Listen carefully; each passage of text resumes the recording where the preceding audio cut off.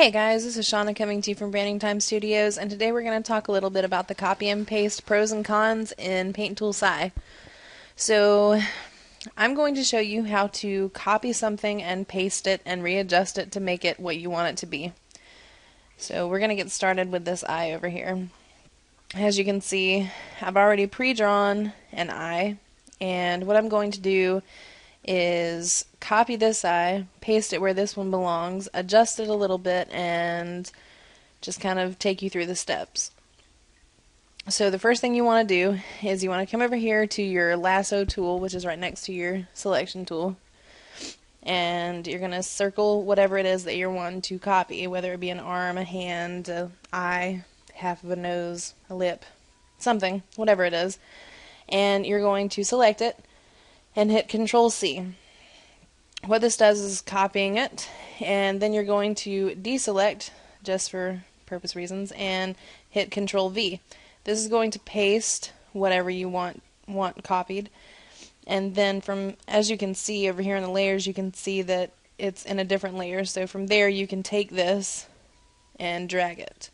So I'm going to take it over here to the area that I feel is best for it, and then I'm going to come to my selection tool and hit flip horizontally. Now right now she has kind of a derp eye going on, but we're going to fix that and adjust it. And what I'm going to do is I'm going to hit transform. So we're going to shrink this down a little bit, bring it over here, adjust it to where it's kind of in the right spot, and you can kind of see how this is coming together. Adjust it a little bit more here. Alright, now we're in about the right form that I want for this eye. And I'm going to come in here and add a few things, like maybe some extra eyelashes. I'm going to fix the pupil to where it's actually on the right side so she doesn't have a derp eye going on. I'm going to add some eyelashes because, again, she is turned, so this eye is going to be a little bit smaller and a little bit more on a dimension side.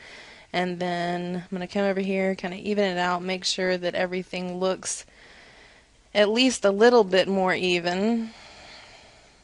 Wow, those are some poofy eyelashes. Bring those in a little bit. And these two. And there you go. That's how copy and paste can be useful in Paint Tool SAI. I hope you guys enjoyed this very short, small tutorial, and I'm going to doodle a little bit more on this drawing before I end it off, and I will talk to you guys later.